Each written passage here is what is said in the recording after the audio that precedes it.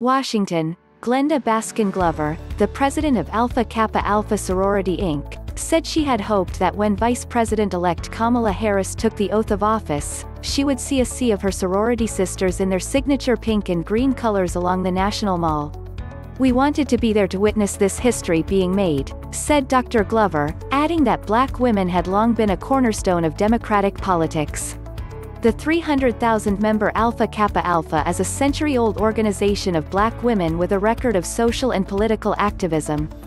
Her election is a reward of that loyalty. Instead, President-elect Joe Biden and Ms. Harris will be sworn into office during a scaled-back inauguration in a heavily fortified Washington. The inaugural committee for weeks has encouraged Americans not to come to Washington due to rising coronavirus cases and deaths. Security around the event has increased after a pro-Trump mob attacked the Capitol in an effort to stop Congress from certifying the Democrats' Electoral College win. Dr. Glover, who is also the president of Tennessee State University, said the AKAs had decided to scrap plans for a reception at a Marriott in the nation's capital.